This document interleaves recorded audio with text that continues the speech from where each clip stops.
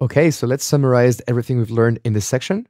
So SQS is a queuing service in AWS, and we can have multiple producers into an SQS queue. The messages are going to be kept up to 14 days in the queue, then deleted.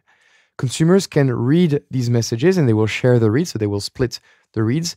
And then once a message is read and processed, then it's going to be deleted. So when a consumer is done, the message is gone. It's used to decouple applications within AWS. So anytime you see queuing and decoupling, think SQS. SNS is a notification service in AWS. And so we have producers and subscribers. So it could be email, Lambda, SQS queues, HTTP, mobile. And if you have multiple subscribers onto one SNS topic, then SNS will send a message to all of them.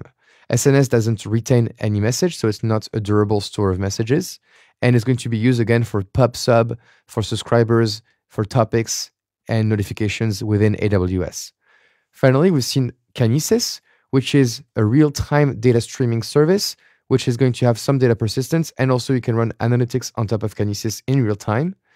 And finally, we have Amazon MQ, which is a managed message broker for ActiveMQ and RabbitMQ in the cloud. So if you want to migrate from on-premises to the cloud and use the MQTT, AMQP, or other kind of protocols, this is a service for you.